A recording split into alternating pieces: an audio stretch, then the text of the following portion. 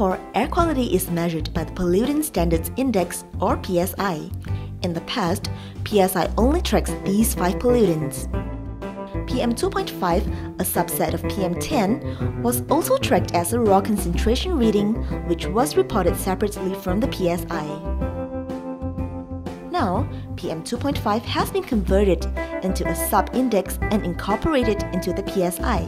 The PSI will be calculated based on the highest reading of any of these 6 pollutants. So, why are we including PM 2.5 into the PSI? PM 2.5 is the dominant pollutant in the air during the haze episodes. Like PM 10, PM 2.5 particles are very small and can penetrate deep into our lungs, and some can even enter our bloodstream. Exposure to high PM 2.5 levels over a period of a few days can affect your health. Using the air quality indicators.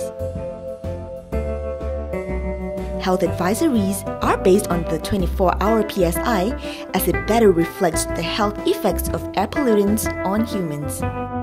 You can use the 24-hour PSI to plan your activities like going to work or going to school. We have also published the 3-hour PSI and 1-hour PM 2.5 concentration levels to provide more information to help you make more immediate adjustments to your activities during the day. For example, if the levels of these indicators are high, you may wish to postpone strenuous outdoor activities such as jogging. The 24-hour PSI should always be the main basis for planning activities. How it will impact your health will also depend on your health status, the duration of exposure, and the intensity of activity.